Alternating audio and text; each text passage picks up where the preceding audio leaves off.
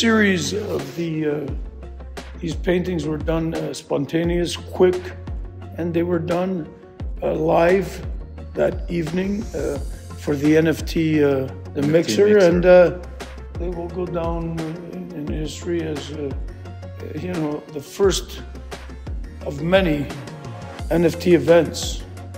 So the champagne has been broken. That's what they are. The champagne series of you know, these drip paintings. You know, I think that they're opening the doors. It was a soft style, and you let the people just groove, and you just let it pour like water. That's what it was flowing. And a nice waterfall, and that's what was so good about it. That's why it gave a great flavor to the event. It was raining color that night, so this was rain in color, I like it. Yeah.